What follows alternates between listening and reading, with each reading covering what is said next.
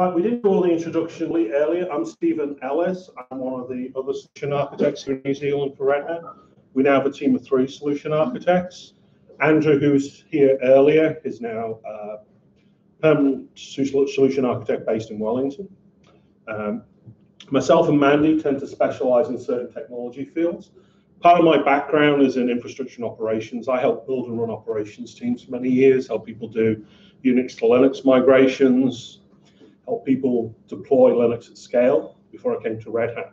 So whilst I live in kind of the pre-sales organization of Red Hat today, my background is predominantly operations and operational infrastructure. So I've used a large number of automation tools over the years in various roles. So a quick question for the room. How many of you have used Ansible? Okay, how many of you have heard of Ansible? All right. How many have used Puppet, Chef, CF Engine? You don't want to go there. That's where I started. The Bash. That's where I started. CF Engine. Salt. Any Salt users? You've really had your hands there. Yeah. You've been through the ringer. Things like PowerShell or just shell scripts. There's many ways of automating your environment, and sometimes it's as simple as having a runbook, much as Mandy did earlier. That's a simple runbook. It is a way of describing an outcome you want to achieve. Ansible is one of the most perfect ways of describing an outcome. It's a perfect description of what you want to achieve, and unlike some of the other technologies out there, it isn't ultimately convergent on the outcome. When it finishes, if it completes correctly, it has achieved the outcome. You know that it's built the environment. You know that it's rolled that database back. You know that it's made the change that you required. So for me, when I first came to Ansible, it's like, oh, do I have to learn something else? And that was too easy. What was wrong? What am I doing wrong? Because one of the things I love about Ansible is how shallow its learning curve is, how quickly you can get benefits from it. As I mentioned earlier, for some of the demos that we do, it really is a lifesaver. I really have walked on stage and rebuilt an entire environment from scratch while I'm presenting about the demo I'm about to run. I've never been able to operate at that level before, reliably, repeatably. And so Ansible really is everything you can repeat, you can automate. Everything you should be repeating, you should automate. If there's any repetitive task, try and automate it. But also think about the tasks which are prone to error. They're a great way of tidying things up. And in fact, from Red Hat's perspective, everything we're doing at the moment, we're looking at Ansible as a way to deliver a positive outcome. Think about it in terms of next generation operations. Instead of us telling you how to fix the problem with your server, why don't we just give you the Ansible playbook to run? But we'll do both. We'll tell you how to fix the problem, but we'll also give you the script to remediate it that will operate reliably regardless of where you're running that workload, whether it's in the public cloud, on-premise, or it's a containerized workload. Let Ansible deal with the heavy lifting. So what is Ansible? It's an open source community project. We're Red Hat. Everything we do is about open source in the community. We bought Ansible about 2.5 years ago now, and it was seen as one of the leaders in that field of not just configuration, but automation and orchestration. It moved beyond just managing configuration files into actually automating your IT ecosystem. So Ansible engines are supported product, but if you want to go and play with Ansible today, you can just go and download it and use it for free. It is the same build of the community is the build that we support currently in the enterprise. That's very, very different from everything else that we ship, where we, for the example with Linux or OpenShift, we curate a version based on the community. At the moment, there is no difference. When you get support from Red Hat, it is on the same version you can go and play with for free. The difference is what we support. So we provide all the usual things you expect from Red Hat, bug fixes, security fixes, and all that good stuff. But we also provide support around the core modules, and I'll come to the importance of that shortly. And we start providing you with guidance and assistance around the technology.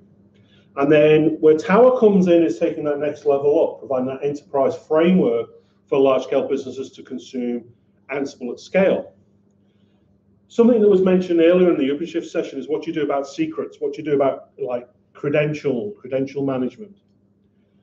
How about you could delegate to the test team the fact that they go and need to roll back an environment as part of a test run, rather than asking the database administrators to do it.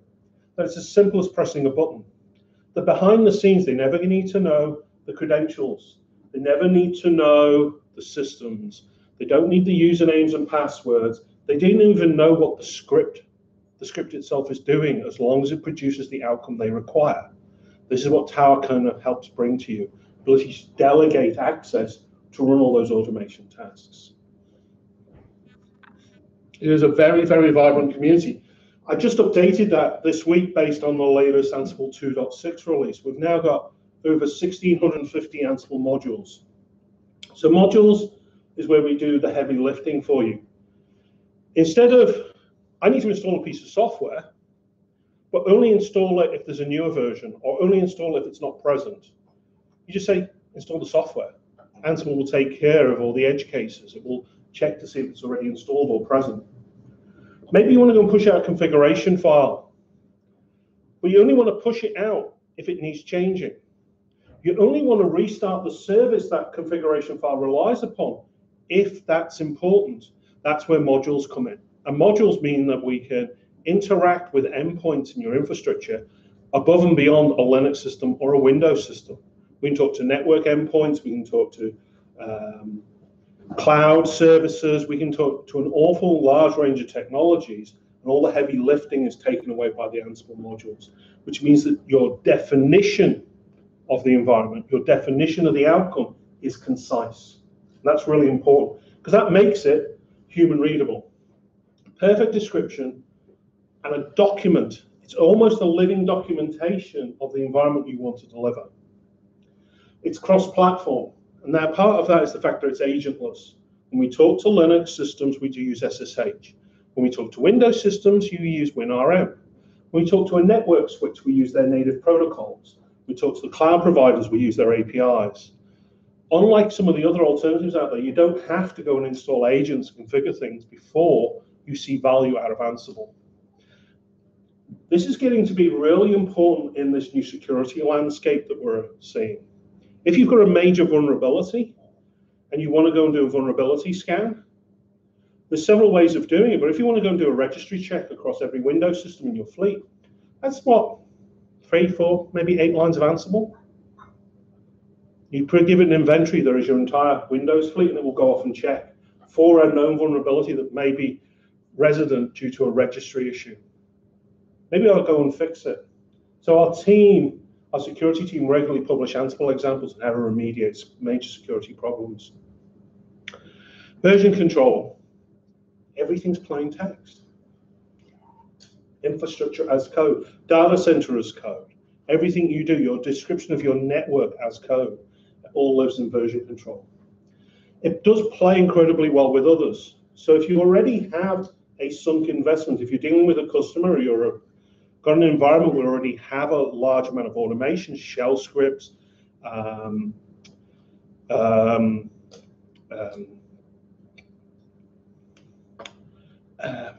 Windows Windows scripts,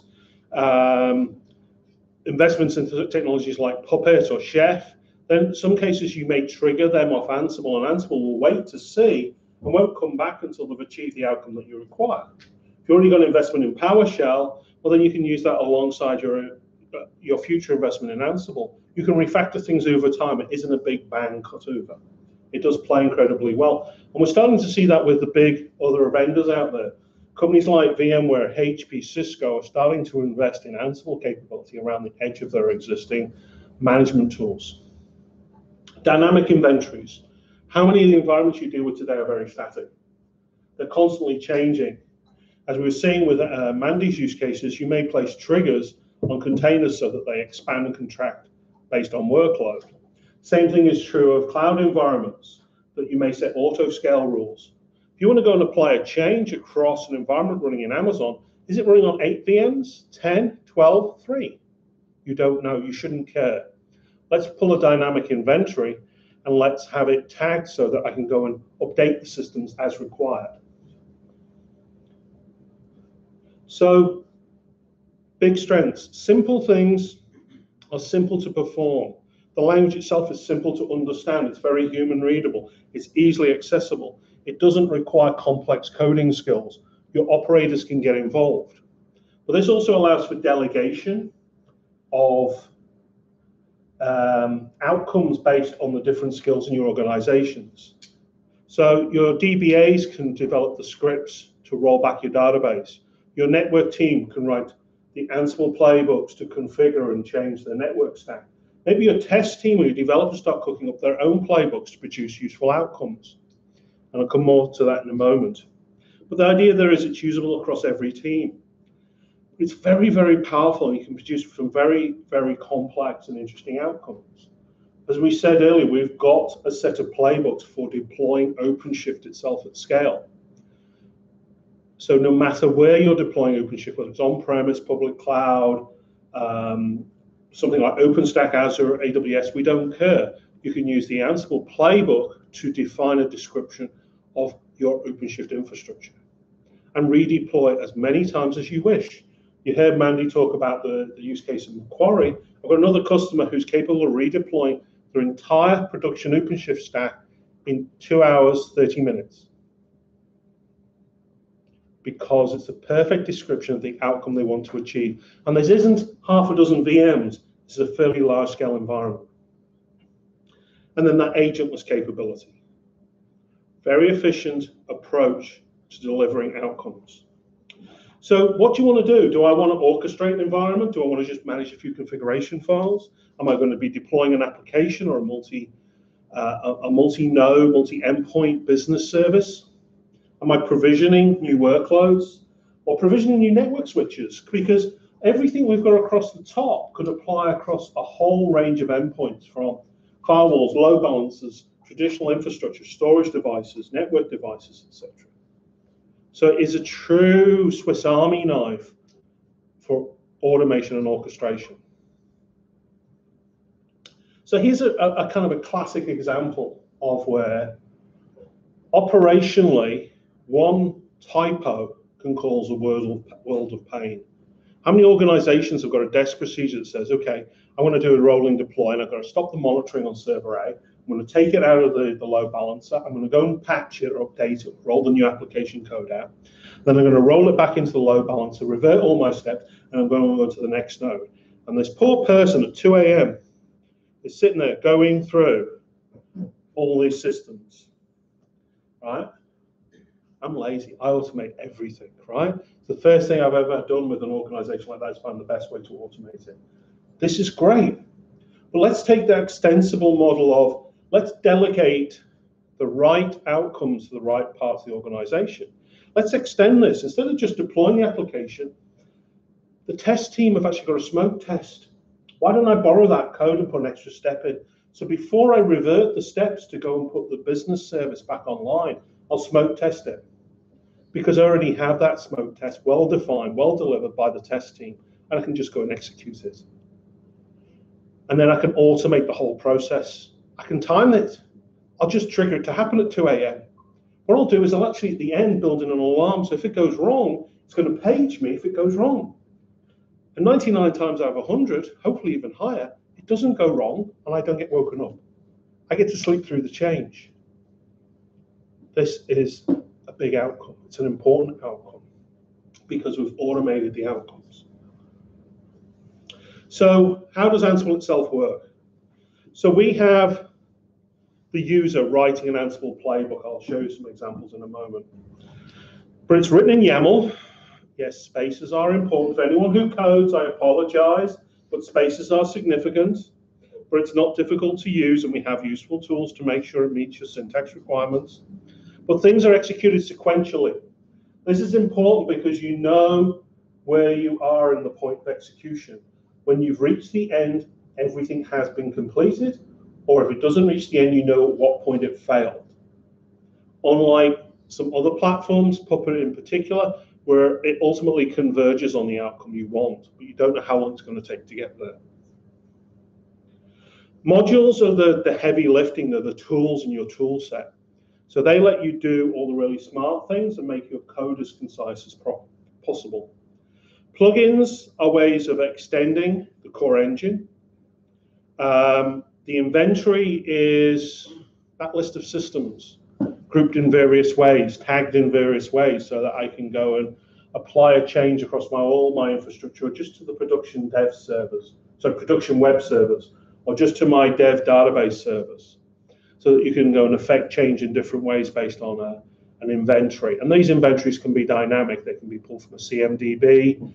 They can use a Perl or Python or shell script and be queried off an existing infrastructure platform. As you said, what we're doing is we're going to pull metadata maybe from a CMDB or from a public or private cloud, and then we're going to go and this is broken, but then we're going to roll that out to your host, your network devices, and all the other endpoints. So we're starting to see Ansible to be considered the de facto language for DevOps, because in some organizations it isn't the operators that got involved first, it was often the developers, because they were seeing it as a way to make some of their deployments cloud agnostic. We're seeing it as a way to do certain heavy lifting in a manner that they weren't tied to particular proprietary vendor technologies. And now we're starting to see the same thing happening from the operators, where those desk procedures, those standard deliverables, they're easy to automate through things like Ansible. So the key here is where, regardless of whether you're in dev, test, QA, or all the way to production, regardless whether it's operations, regardless whether you're working with outsourcers or other groups in the organization, you can all get involved. And I've said this to a couple of our larger customers.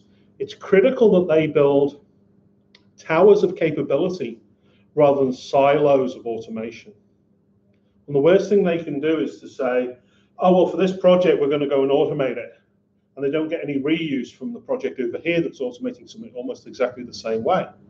Start leveraging these towers of capability. You've got a set of operational capability, a set of development capability, a set of test capability, dev, so database or network, and they can develop the standards that can be reused by multiple teams in your organizations. So here's one of the simplest playbook examples. And this really shows how it's almost self-documenting, because the names kind of highlight the steps that we're performing to produce the outcome. We're going to install and configure a web server.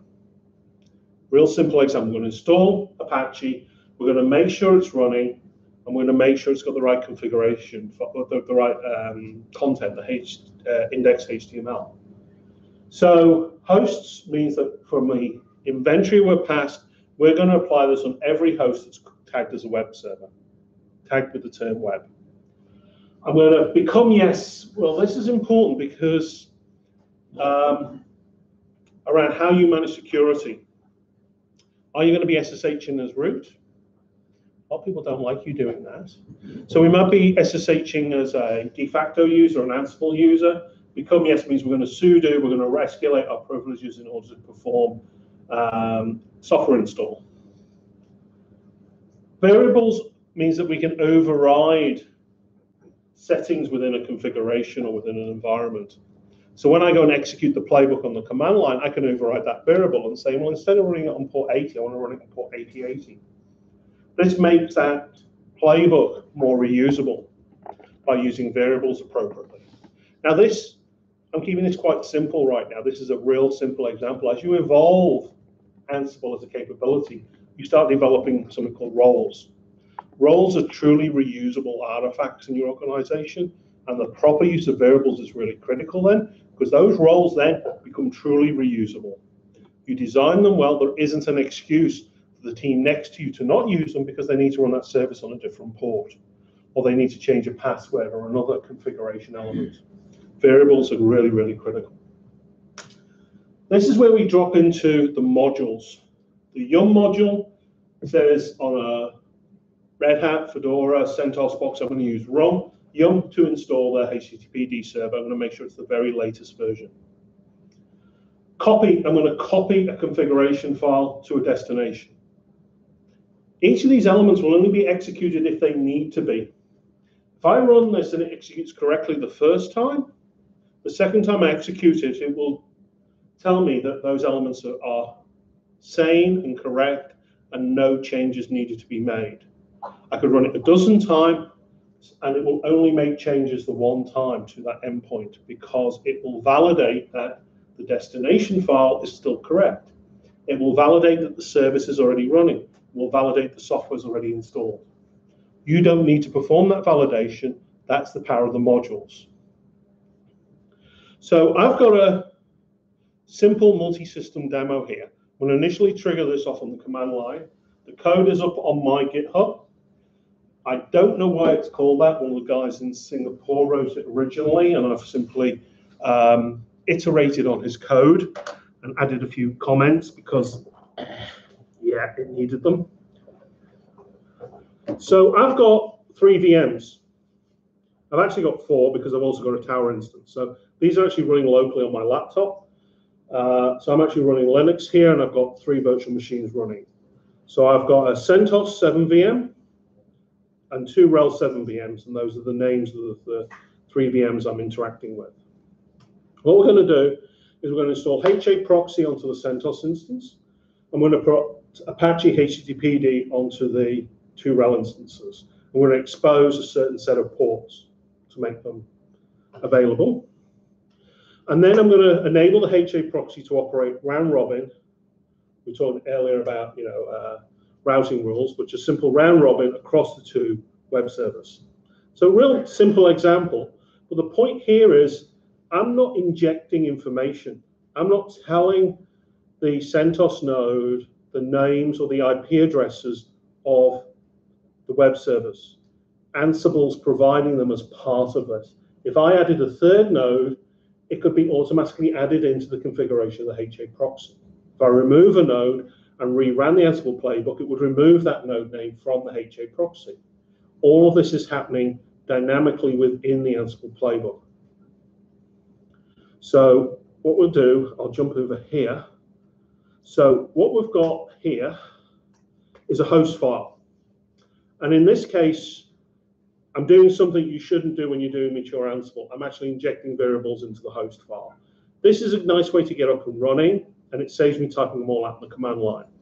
So regardless of what bit of the playbook I'm running, I'm going to pass in the value of the HTTPD port that Apache is running on, because the HA proxy needs to know about it, and the web servers need to make sure they're listening on the correct port.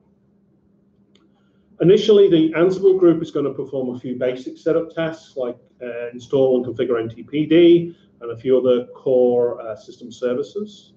Then on the web servers, which are the 2 RHEL 7 nodes, I need to make sure that they know where to pull the code that they're going to run for this website. For the load balancer, I need to make sure it's listening on the correct port. I need to tell it to run in a round robin mode. So these are just variables I'm injecting into the playbook. Here's the playbook. Now, the playbook itself uses roles. So basically, for the host tagged Ansible, I'm going to run the common set of tasks. For the host tagged web servers, I'm going to go and execute a base Apache configuration. And then for the host tagged as load balancers, I'm going to configure them as a HA proxy. Now, under the hood, there's some more roles being executed. All this code, as I said, is up on my GitHub. But it'll make more sense when I go Ansible.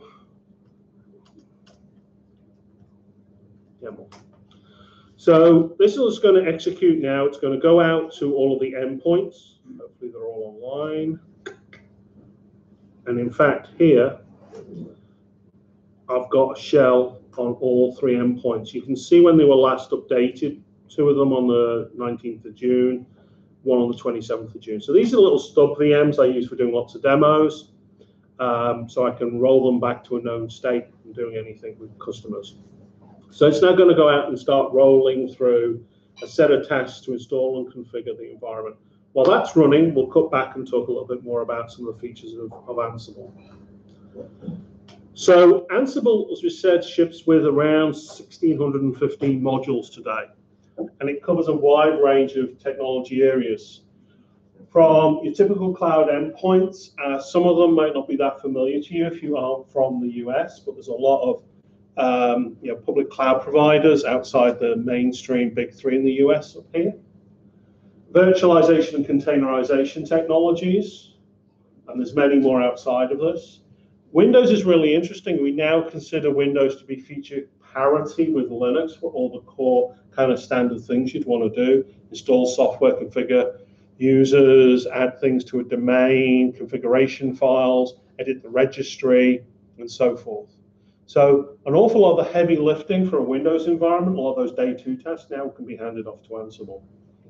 And it integrates with Tower very nicely into Windows AD for getting the credentials to operate on a Windows platform. Network is very, very interesting for us. The network vendors have bought into this in a big way. Some of it has been, they've seen the momentum. Some of it's been customers telling them that they need to adopt Ansible as a standard for managing their network devices. And we're iterating on this very, very rapidly. So you'll notice in the Ansible ecosystem, there's a lot of changes specific to the network footprint. And Notify is quite interesting. ChatOps integration. So why not get notified in Slack or Rocket Chat or IRC or whatever it is you're using when a task completes or a task fails or a job doesn't work? Or in some cases with some large customers, they've got two-way interaction, so they can actually kick jobs off out of their Slack channel and tell Tower to go off and perform something on their behalf. So they've got a two-way communication path via their chat system. So it means operators can go and pick up a ticket, go and perform a task based on a ticket, close the ticket, without ever leaving the chat session. If you ever want to hear talk about it, the team from Dropbox did a talk at LinuxConf AU in Geelong about 2 years ago on the way they're delivering ChatOps integration into their day-to-day management of Dropbox. It's really, really cool.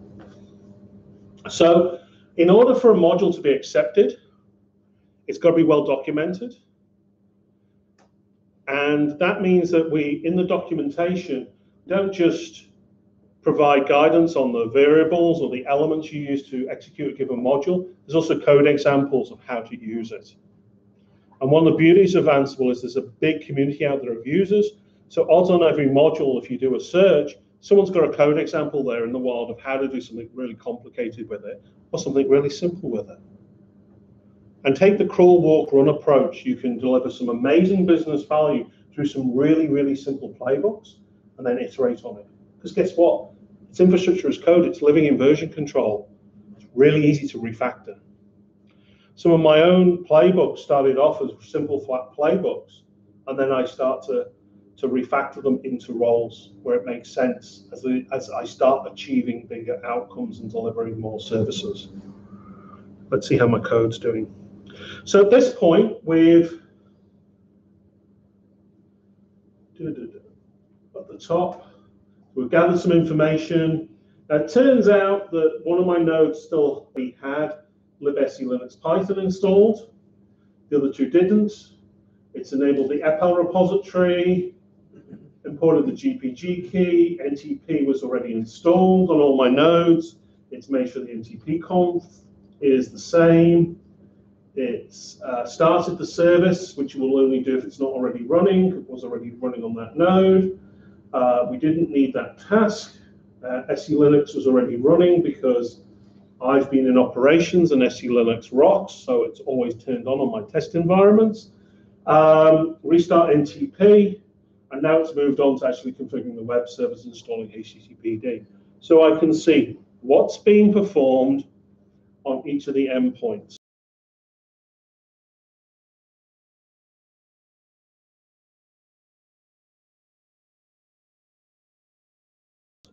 Go to github.com/Ansible, and we've got examples regardless of whether it's Windows, Linux, examples of security, network demos now. We've got a whole range of Ansible references out there, including some labs that you can run internally to get your team up to speed with Ansible. So where Tower comes in is about enabling that next layer over the top. So for me as a user, I'm executing Ansible here on the command line. I'm using my keys, my SSH keys, my credentials. What happens if you want to go and delegate this out across a team, provide multiple members of the development team access to go and roll back the development environments around production? You want much more coarser control, sorry, much more finer control than the coarse control you've got in dev. Also, when you get out to production, you may want to log who's doing what when. This is where Tower starts to add value at the top. So Tower is the enterprise framework, and like everything else we do, it's a UI and a RESTful API. Ultimately, everything you do through the UI is calling an API. And in fact, there's a CLI for Tower as well. Most customers don't tend to use it. Very fine-grained role-based access control. It will integrate into LDAP, into AD, and you can then map those roles inside AD onto appropriate roles and access rights inside Tower. Everything's centrally logged. And not just log, but we log the time. We log every success and failure.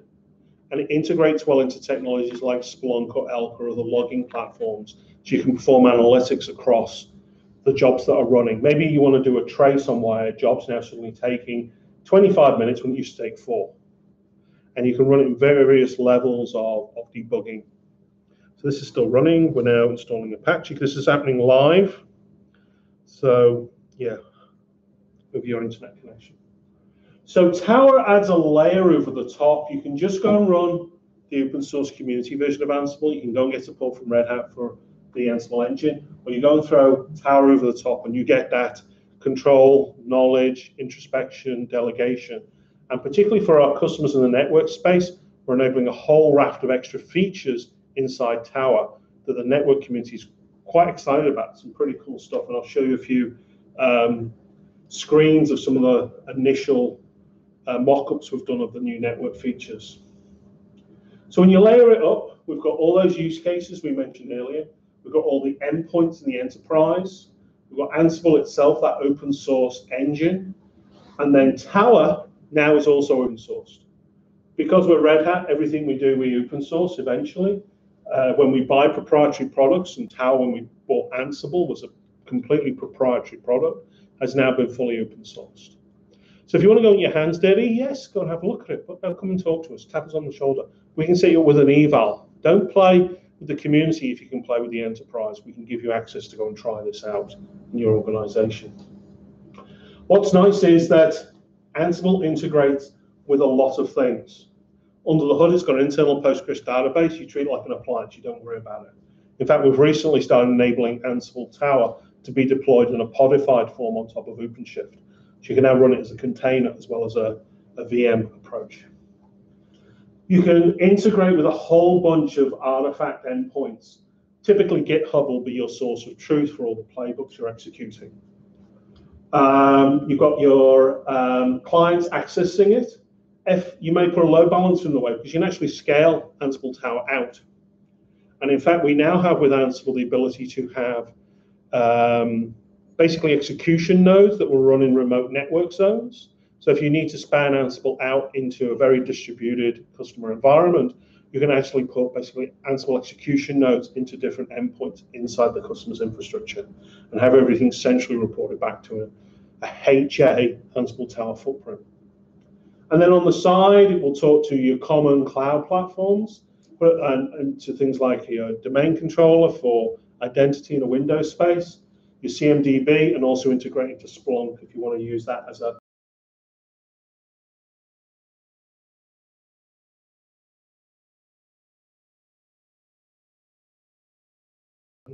Oh, that's finished. Right, so this job is run. We've now got a HA proxy. We've now got 2 web servers. So in theory, I should be able to go and actually access them. Right? If I go here, there's one of my nodes, and I can see the software that got installed just now. Ditto, this one had very little. Just needed HTTPD. It only installed the software that was needed. Everything else was already present. And then the CentOS node, it's installed and configured HA proxy. So if I jump up back to my web browser, so there's the code, including the example of the host file I'm running. So if I try and hit refresh now, it's still not accessible. That one is, which is great. The other 2 aren't.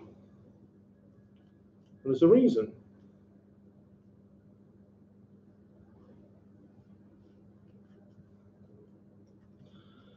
I run demo nodes that are very secure. I need to go and open the web server firewall port. I also need to go and enable the port to access the HA proxy. Otherwise, this isn't going to work. Because my test nodes are ultra hardened. All the firewall rules are turned on, SE Linux is turned on. So to correct this, we've got a little playbook. We'll go and fix up the firewall. Again, using those variables. So I can go here and go and run that. Instead of that, I can go and run firewall. This one should be pretty fast because it's just going to go and do a quick couple of firewall changes. It's not installing any software. So we'll just take a moment while that runs. So this is where you start wanting to chain together playbooks to produce an outcome. Think about this in an enterprise environment. That may actually be an F5 firewall change or some other network change. Well, that may be an artifact produced by the network team that I want to consume as part of an application deployment. As you can see, one of the nodes, nothing got changed. The other two are active in the firewall rules. So let's go and try again. So I can now access those two. And this is round robining, except I don't have an IP address. You notice the IP address of this document is empty.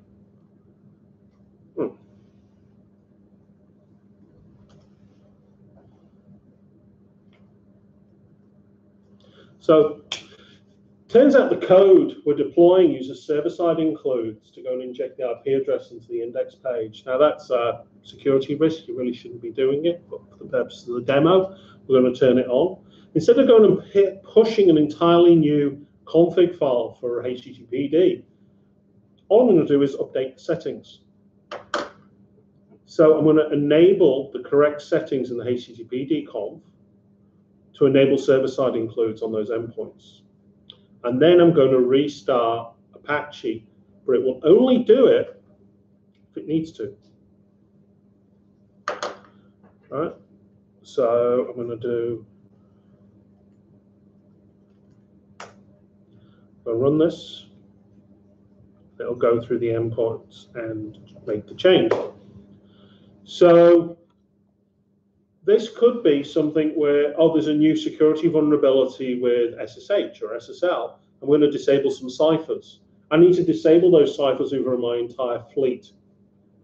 Right, well, I'll come up with a playbook that will just go and edit the file and delete the cipher or force disable the ciphers I no longer want using. How long does it take you to go and edit that file and restart the services on 1,000 systems? Days. With Ansible, it can be done in a few minutes. So these are kind of examples that we're regularly publishing at the moment up on the Ansible blog. So if I go here now, I've got the IP address, and this one is round robining around. There should be an image below this, but Nick, who wrote the demo, has just gone and pulled that. I need to go and refresh this. I only noticed that today. So I can only change so much code before I came in here today. But that's round robining between the two nodes. So there's 3 playbooks chained together to produce an outcome. Why not automate that? So Tower is a top-level administrative interface across your Ansible infrastructure. Here I can see what's been recently run, and I can also see those recently run jobs. So I can also see workflow. I'll run you through a few of the features. So we can do this in a multi-organizational footprint. So if you're running Ansible centrally, say your business has multiple departments, you want to give them fine-grained control at a departmental level, you define different organizations. But often just teams are sufficient as a breakdown of the various groups in your organization. Credentials is where you store things like SSH keys or other credentials, but we do have support for also backing some of this into third-party credential stores like HashiCorp Vault. Inventory scripts is where if you want to go and define dynamic inventories for talking to VMware, Amazon, etc., you go and pull dynamic inventories back that Ansible can consume. You start defining them. You can actually create custom credentials for other resources that Ansible traditionally doesn't understand. So this is your kind of base configuration of the environment.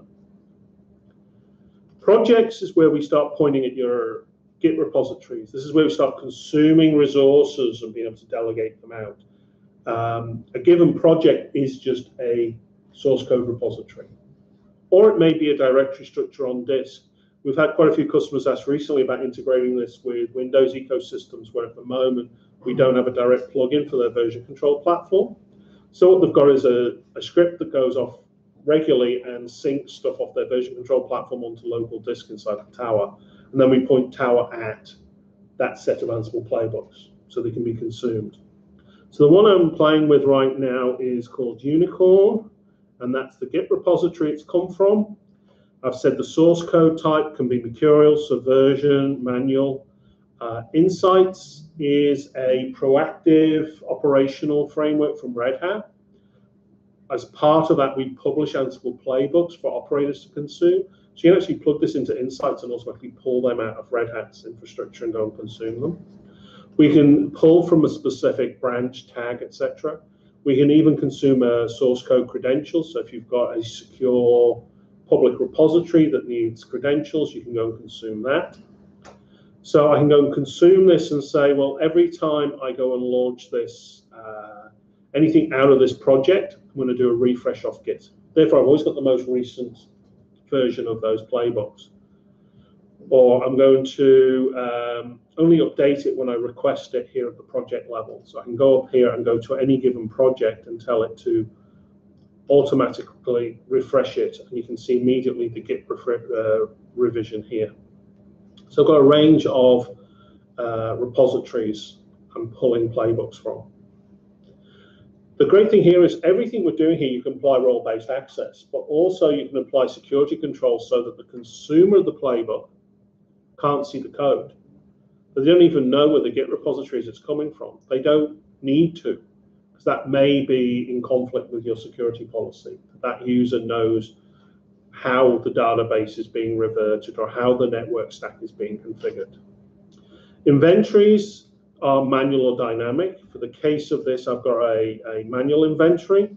As we said here on the command line, I've got a manual inventory file. My inventory file here has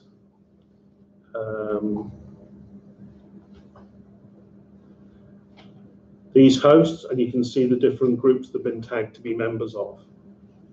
Now, again, these inventories can be imported out of a text file, out of version control. They can also be exported back out of Tower. So there's lots of ways you can still treat your infrastructure as code. Templates is where you pull these two elements together. I want to go and plug a playbook, an inventory together, and then I want to define it so that these individuals or these groups in my organization can execute it. So a real simple one would be enable Apache SSI. So that's what the last thing we ran was out of the Unicorn server inventory and Unicorn server project. I'm going to execute that enable SSI YAML. Here I've got another one which was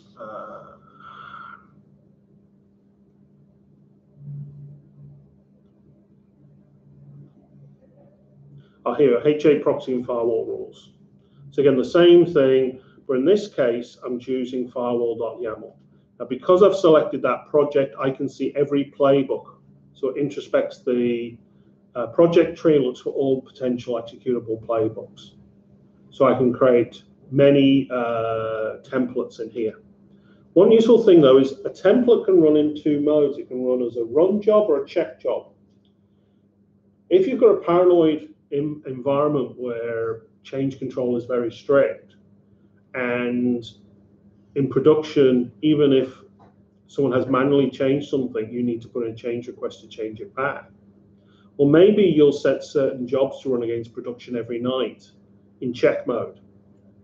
They'll run in check mode, and they'll run in a way that if someone has gone in and modified the infrastructure in production or the application environment, it will raise an alert. The same playbook will be run in run mode to revert the problem, to apply it back to a known safe state. The same playbook is a check, a validate, as well as a revert the problem. So there's lots of other ways of using this. Sorry, like yeah, let's right just again. But where where it gets useful is the ability to define workflows. So what we did earlier is we executed HA proxy in Apache. Then we set up the firewall, and then we enabled SSI. That was a chain of events. Now, as I said earlier, these could have been provided by different teams in the organization.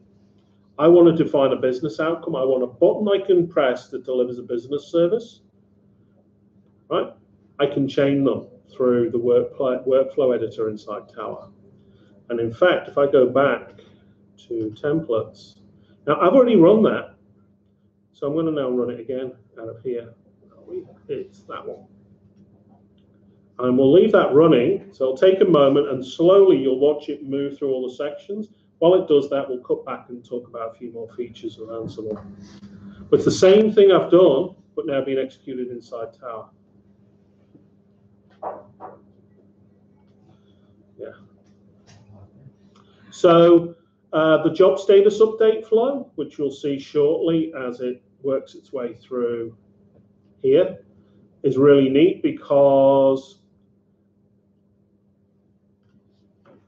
aside from everything else, it logs each task being executed, what's being skipped. You see how long each step has taken.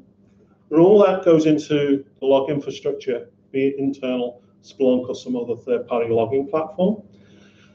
But it also logs who ran it and when. And because also Tower's API-driven, you could have Jenkins, you could have other infrastructure. We've got plenty of customers plugging this into things like ServiceNow, where for certain types of service requests, where the heavy lifting needs to be performed by Ansible, ServiceNow just makes an API request against Tower. Tower goes off and does all the heavy lifting.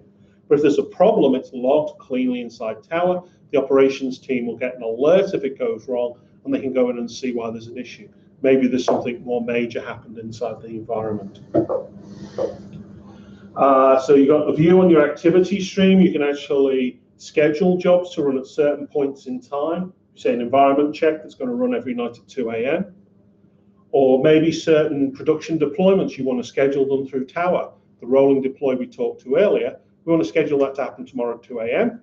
It just happens, and if it fails, it will page me. Otherwise, I don't care. It's worked. Awesome. The ability to do these multi-playbook workflows. The beauty of this is that each of these templates coming through here can be a different source code repository. That means that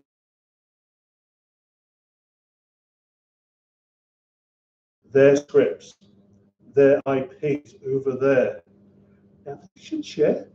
You know, they're network people, they're special. And the database team are in here, they've got their set of scripts, but at least they're sharing the capability to use them.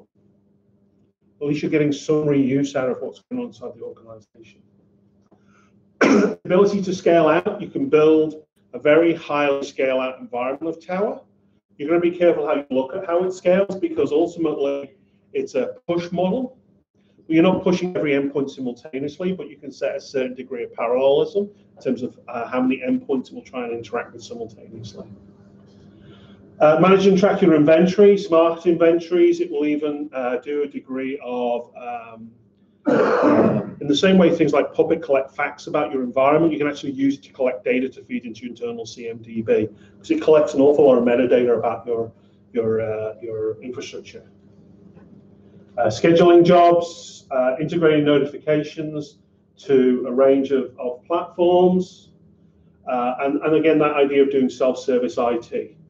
Playbooks with a single click, even develop dialogues around those playbooks, say that something you want to.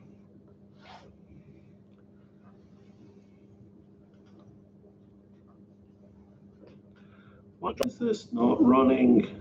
I may have run out of RAM. This is all running locally on my laptop. Oh no, it's running. It's actually down to the last one. So there's the first one run.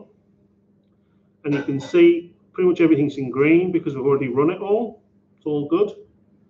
It did change a couple of things here about on the CentOS instance for some reason. Obviously, there's a bug in my playbook somewhere. And then it's jumped, and now it's gone through and it's completed all the tasks. So that app should still be deployed and working correctly. It hasn't changed anything to my detriment, and it's now run inside Tower. but you can get some quite complex chaining out of this. Remote command execution. So aside from everything else, Ansible does allow for ad hoc remote commands. So if you want to run a one-off job against a large part of your infrastructure, maybe it is just a check to see whether a certain piece of software is installed, something's configured in a particular way, then you can actually do a ad hoc command execution through the Ansible Tower interface or on the command line. External logging interaction. So that's where we've got to, and I've just shown you now that we can actually build all this as well with Tower alongside it. So all that's actually running locally on my laptop. Some recent things, isolated nodes. So these are the remote execution nodes to run inside DMZs or to allow better scale out, or say you've got a multi-data center environment. One thing with our subscription model for Tower, we don't charge you for Tower. We charge you for the endpoints Tower manages. So if you decide that you want a very highly scale out Tower environment, or you want different data centers to have their own dedicated Tower instances, then that's fine. We don't care how many Tower instances you run, we just care how many endpoints you're managing from Tower. An endpoint may be a Windows system, a Linux system, a network switch, a storage device, a cloud provider.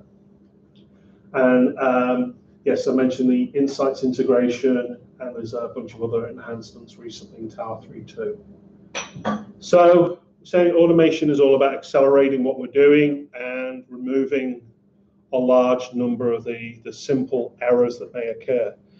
I was presenting about 2 years ago at the OpenStack Summit on building simple baby playpen OpenStack environments, and I realized what I was showing was a desk procedure. It's about 2 days before I got on the plane or an Ansible playbook, so that when I actually gave the talk, I walked on stage and I started the playbook. I explained what I was trying to achieve. We got to the end, it had worked. We demoed the environment. I said, and here's the URL of the playbook. That demo is now so repeatable because, and it was faster than me copy and pasting to achieve the same outcome.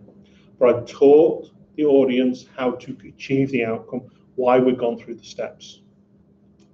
So who's accelerating? I mean, this is a subset. You're all customers and partners, so we can mention a few names, but there's some very big corporates out there using Ansible internally at scale, getting an awful lot of value out of that click button approach. Now, this is the big thing now, is networking. A large part of the approach to deploying networks really hasn't changed. You have the network teams who love their CLI on their Cisco devices or their Juniper devices, or the ones that are stuck in some horrible user interface that's somewhere out the late 1990s, right? But this is a recent survey Gartner did of what organizations, people inside organizations are doing around network management. And the majority of it is CLI based, then it's GUI directly on the device, then it's the network vendor's own tooling, then they're looking at third-party network automation tools, maybe someone looking towards APIs. We talked to one of my customers up in Auckland recently, and they'd invested in a phenomenal amount of Python to automate their network, to try and reach that infrastructure as code approach, because they didn't want to go down a vendor-specific outcome. What they were doing was writing vendor-specific Python. The Ansible approach to networking, today we support upstream, there's support for 44 networking platforms that ship as standard as part of Ansible if you go and install it today. There's a number of network vendors that are shipping additional network modules outside of our ecosystem. They only ship them to you if you are a customer. And it's an awful lot of network modules. So all the big network vendors are piled into this.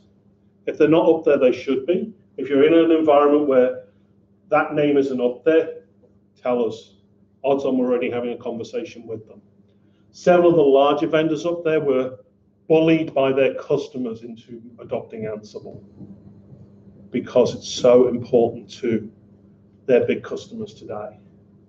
The big differentiator when we're talking about remote execution with networks is that in the case of Linux and Windows hosts, we kind of push the code we're going to execute out to the endpoint. A little stub directory appears, the code drops into it, goes and runs on the Linux system or the Windows system. That way we can make sure that configuration file is correct, that software is really installed. In the case of a network device, we've got to use their native API, CLI, SSH, Telnet, heaven forbid, to go and interact with those devices. So it's a slightly different approach, but because we're agentless, we can talk to both. So similar to your diagram earlier, very much why automate your network, take a very much,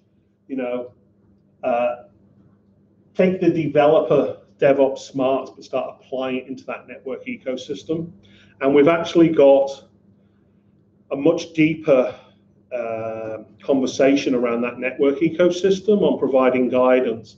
One big part of this is how do you test your code before it hits the real network device? Now it's getting easier because a large number of those network devices are appearing as virtual appliances so you can actually go and prototype in your lab. We've got a lot of tooling around the edge to kind of pre-validate code, do code coverage analysis, and other tricks before things start hitting real hardware, because this really scares the network people. The fact that someone can make a minor configuration change and turn their entire network into 10 meg half duplex really isn't a good thing to do during business hours. But similar approach, this is iOS, enable interfaces, verify the status of network interfaces. So there's lots of examples in that network space. The same is true when we start talking to things like firewalls, load balancers, all kinds of other infrastructure. What's really neat though is we're rolling these features up into Tower. So Tower's going to get a network visualizer. The idea here is that if we can give you an inventory of your network infrastructure, it can then build you a visual view of what your network looks like, an initial starting point for the definition of your network. You can then go and modify and apply what your network should really look like. So this is as we're evolving this, we're going to have UI drag and drop capability around network topology and a geographic view of what your network looks like, your data centers and so forth. So these are things that will be coming in the next few releases of Tower as we start. That whole network environment is really, really exciting right now. Windows, you mentioned earlier, over 70 modules today. There's a lot going on in that Windows space. The beauty of this is no PowerShell. Some of the initial examples are using Windows, say 18 months, 2 years ago. You'd actually embed quite a lot of PowerShell inside a playbook. Slowly, the modules have improved to the point where things collapse down. The code becomes simpler. And again, it becomes that description of the outcome you want to achieve. So if you want to get started with Ansible, there's lots of really, really cool online resources. If you go and have a look at the Ansible GitHub, we have a thing called Lightbulb, which is a lab environment that you can go and run yourself internally. We've also got a new Ansible networking lab that I'm actually doing training on next week over in Australia. So that's something we'll be running versions of here in New Zealand in the near future, I hope. So that's everything I've got. If you want the URLs, I'm not hard to find online, but all my code, all my Ansible playbooks are on GitHub. Just while we're here, this is the OpenShift Ansible repository. So this is the playbooks and roles for deploying OpenShift at scale. So this is how we're using Ansible to deliver value as Red Hat. Someone's deploying any of our modern large-scale infrastructure solutions, odds on they're being deployed using Ansible in a way that's repeatable, reproducible, upgradable, and scalable, because Ansible's doing all the heavy lifting. Some amazing work gone into this. We'll tell you based on versions of OpenShift you want to deploy, including origin, upstream OpenShift, and what version of Ansible you need and what version of the OpenShift Ansible runtime you need to deploy all of this. So there's lots and lots of examples in here. And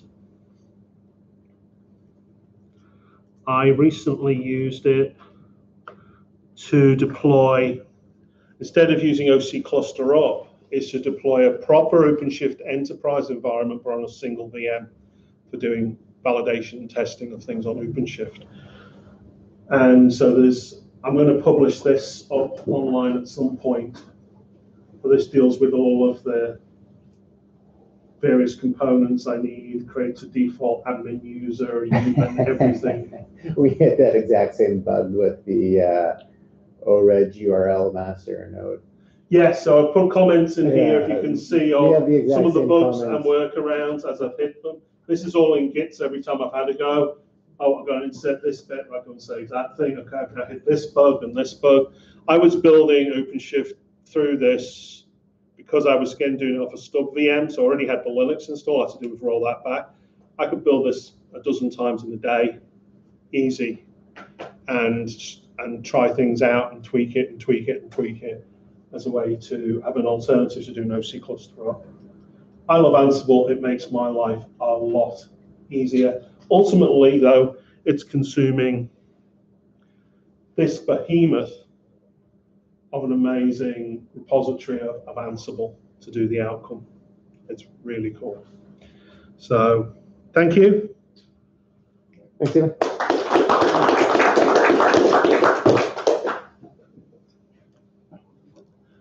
Questions?